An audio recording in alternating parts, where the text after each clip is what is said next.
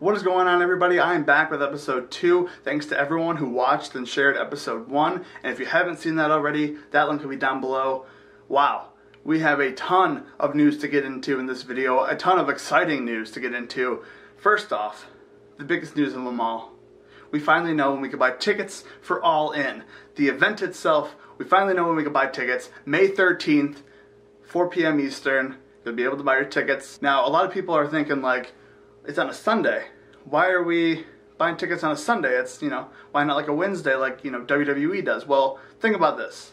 Maybe you work during the week and you're able to buy your tickets on the Sunday. But that Sunday is not only special because you can buy your all-in tickets, because before tickets go on sale, we have another exciting amount of news. We're going to have a press conference at 1 Hour Tees. It's at 1 p.m. Central. This press conference is going to be all about All In. And if you're in the Chicago area, it's the first 50 people. Maybe start camping now. I don't recommend start camping now. Maybe, wait a couple more days. But no, that's going to be crazy. They are going to stream it on Facebook and Twitch. So don't worry if you're not there. You're going to be able to, hear all the announcements. I think that's going to be awesome because, this is a big deal. And they're probably going to announce matches. Obviously, they already announced ticket information. So we don't have to worry about that. But that's definitely going to be matches and more talent. It's going to be a fun press conference at 1 Hour Tees / ProWrestlingTees in Chicago. And then after that, tickets will be on sale for All In. And then after that will be the Ring of Honor TV taping / event in Chicago. So that day is dedicated to Ring of Honor, to indie wrestling, to All In. They could announce anything. Legitimately anything on that day, and so that's going to be exciting. Now, the way that they announced that tickets were on sale was through a table read of Season 2 of Being the Elite, which means that we're getting a Season 2 of Being the Elite, which, honestly, I thought that was it. I didn't think that they'd have a season, a Season 2, but I'm glad they are, because this is going to be awesome. Now, if you go to that table read video, and if you haven't seen it already, I highly recommend stopping this video and going to check that out. But at the very beginning, in the background, they have these posters that are just kind of chilling right there. One says Season 2 questions, and that's pretty funny to read. So if you want a good laugh, go read those right there. Maybe it might happen in the actual season. Maybe it won't. But it's just funny to see that that's a thing that they thought of, because those guys are geniuses. Next to it, we have a sign that says All In, and there is a lot of information, if true. Huge if true, on this board, and I kind of wanted to go over it because if this stuff is true and that's how they're going to announce it, why not talk about it? So on the board it says All In.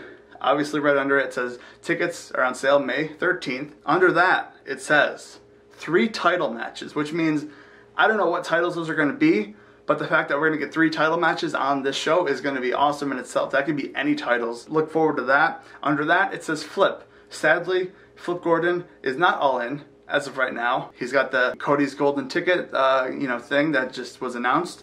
So Flip, if you're watching, you got that to look forward to. And if not, we'll get you an extra ticket right next to us, and we could disguise you as a YouTuber. Anyway, under that it says 500 free Biscuit Party hats. Now, if you don't know what a Biscuit Party hat is, basically, if you know the Young Bucks and the Bullet Club, they always tweet the pictures outside of Crackle Barrel. They did a little collab, and they said, hey, we're going to make some hats that you can buy at Crackle Barrel, and I think they're going to be giving them away at the door.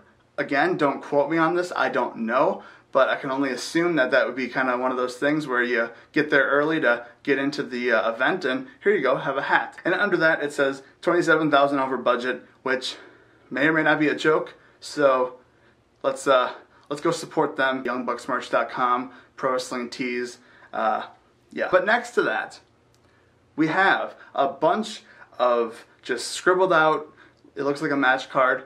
There's a ton of matches. There's 9 total.